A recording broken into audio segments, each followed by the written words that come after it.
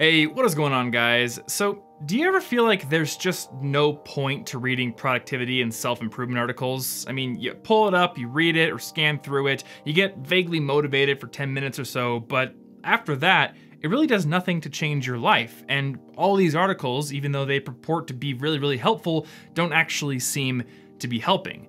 Well, that's what I want to talk about today. I want to talk about how to actually use the productivity tips and the self-improvement advice that you read. And to start out, I want to share one of my favorite quotes in the world, which comes from Derek Sivers, who is a writer and who is also the guy who founded cdbaby.com and subsequently sold it for millions of dollars about 20 years ago. The quote goes like this: "If more information was the answer, then we'd all be billionaires with perfect abs." And I think that today this quote is more poignant than it has ever been, because we now have unprecedented access to information and, more specifically, self-improvement advice. 50 years ago, people probably had the odd copy of How to Win Friends and Influence People sitting on their bookshelves, but now, in less than 30 seconds, you can bombard your eyes with more productivity tips and life hacks than you can handle. And literally right now, someone's probably publishing another one of those articles about 47 habits that will make 2019 your best year ever.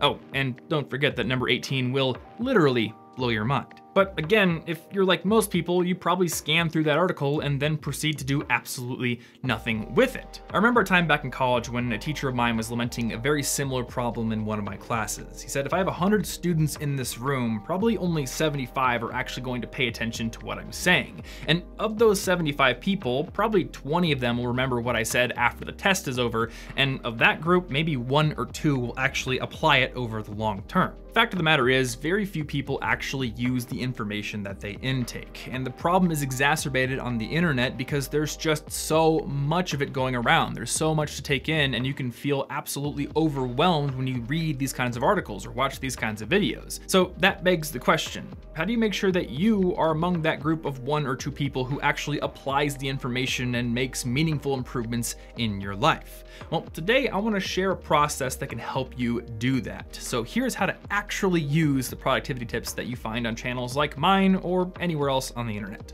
Step number 1, find the one problem or goal that you want to solve above all others and prioritize it. As the author Greg McKeown talks about in his excellent book, Essentialism, a true priority is singular. You need to make a decision here. And note that decision originally comes from a Latin word meaning to cut off. You need to pick one path right now and cut off the others. Now, note that this isn't a permanent choice. You can change your priorities later. And it also doesn't mean that you can't be working on more than one thing at once. But to make notable progress quickly, you want to know ahead of time which one is most important. Otherwise, you're going to run into that all too common part of the day where you have very little time or energy left over, but you still have to read and meditate and exercise, and practice guitar as well. And then you don't really know which one to cut. So by setting a priority and by knowing the answer to that question of which one is most important beforehand, you're gonna save yourself a lot of time and a lot of dead ends. All right, so once you've decided on your priority, it's now time to go out and try to find resources or tutorials and guides that can help you make that goal a reality.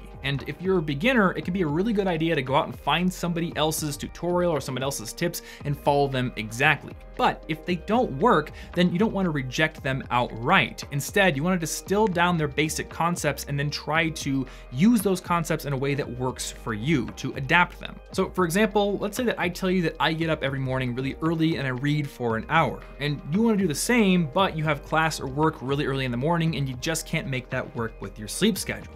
Well, realize that the point here is that I'm carving out a specific time in the day where no one can interrupt me, where I can actually make that reading happen, not that I'm doing it in the morning. So how could you work with your own schedule and your own constraints to gain that same benefit? Maybe instead of in the morning, you read after lunch or after school. The specific way that I'm implementing the technique often isn't the point. So you need to look a little bit deeper and find the logic behind why I'm doing what I'm doing and then adapt it to your own specific situation.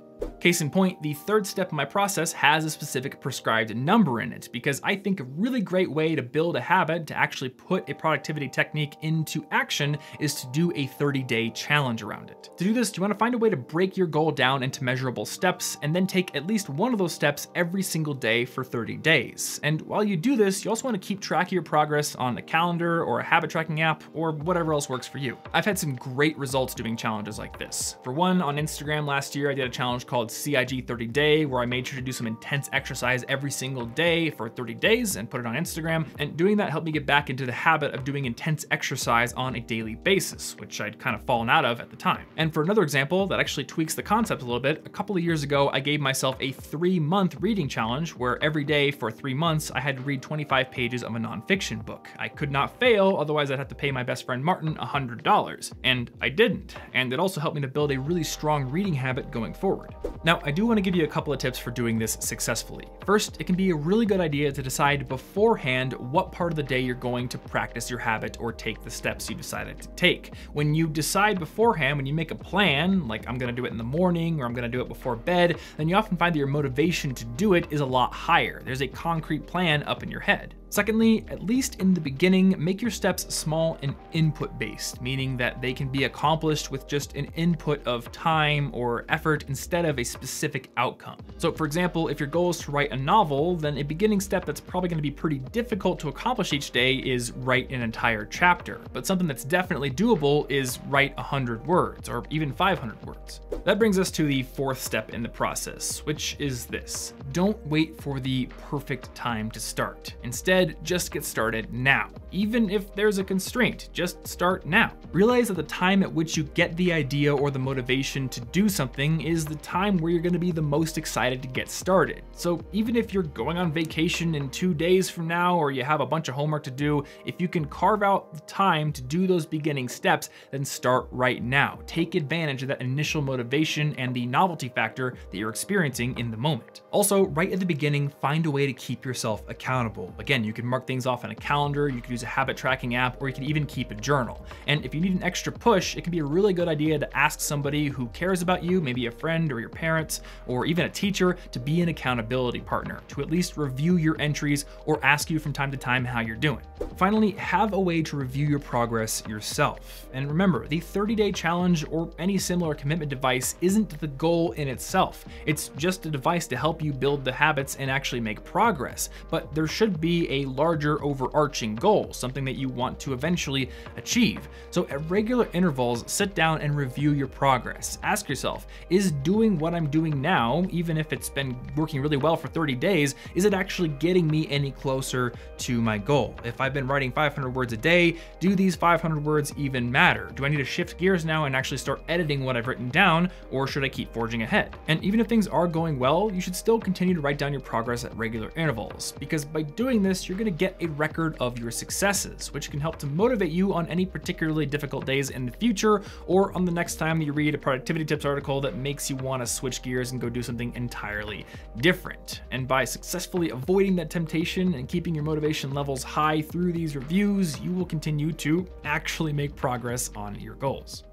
So like I mentioned earlier in the video, one of the methods that I've used to actually spur action is the 30-day challenge. Things like my 30-day exercise challenge or my reading challenge. These types of challenges are a great way to get started on something, to stay motivated, and to see significant progress in a relatively short amount of time. And if you want to learn how to set yourself up for success with this particular type of challenge, then you might want to go watch through Rich Armstrong's course on Skillshare called the Perfect 100-Day Project. In it, he teaches you how to intelligently pick the right challenge, how to structure it, and how to give yourself the best chance of sticking with it the entire time. Plus, since Rich's course is on Skillshare, taking it means you'll also have access to more than 28,000 other courses, many of which can help you make progress on your individual goals. If you're trying to improve your web development skills, there's a course for that. If you want to learn how to make great YouTube videos, there are courses for that too. And if you just want to learn how to get organized and stay on top of things, well, I made a course for you all about that, which has already been taken by almost 20,000 people. A premium membership on Skillshare gets you unlimited access to that entire library of courses, and it's really affordable as well, as their annual subscription is less than $10